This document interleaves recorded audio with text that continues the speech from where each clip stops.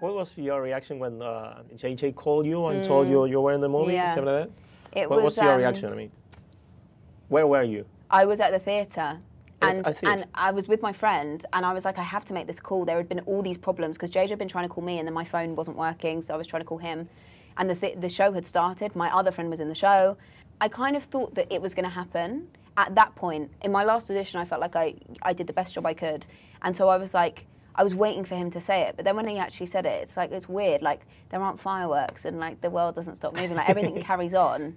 But I knew something had just changed significantly. But I then had to go and watch the end of the show, like, yeah, of course, and not tell anyone I was with. Finn is going to use a lightsaber too. Are you going to use a lightsaber? You've been training with the lightsaber. I was training with my staff. You can see in the poster, staff. it's quite significant for me. Yeah. Whether I use a lightsaber or not remains a mystery. But Finn, cool, right? Cool that he uses one. Yeah. Were you a fan of the original trilogy or the prequels? I wasn't like a massive fan of the whole thing. I'd seen them, I was kind of aware of them, but now it's obviously quite a different thing, being part of it, yeah. Do you really like your character? Yeah, I really do. And it's such a nice feeling, because I guess you do. Any actress or actor loves the character they're playing because you feel you feel a kinship with them. But I just think JJ and Larry wrote the most stunning character in Rey. I mean, the most stunning story anyway. But Rey, I think she's great, and I can't wait people to see her story. What was the set or the location that you liked the most? Probably Abu Dhabi, because that's the first place we were. I guess because Jakku is Rey's home planet. It's your homeland. It felt incredibly significant, and kind of stepping out for the first time.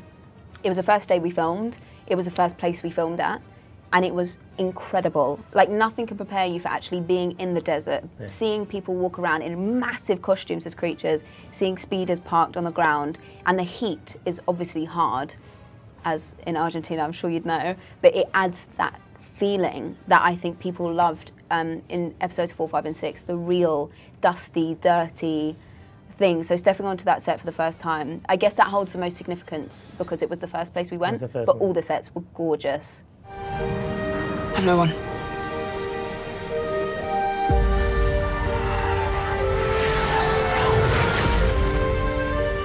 We have deserts too in Argentina. I mean, you should. We had jungles and snow too. You should talk to JJ Abrams. They come here. Okay. Yeah, the food is good. I mean, you like pets? Are you a cat girl or a I'm dog allergic to girl? cats. Sorry? I'm allergic to cats. Oh, you are allergic. So I like cats, but they will maybe make me die.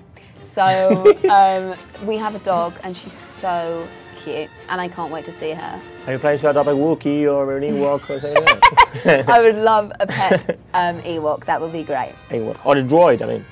Oh, less maintenance. I mean, if I could have BB-8 in real life, I would take BB-8. BB-8 is great. Yeah. You know how to feed him.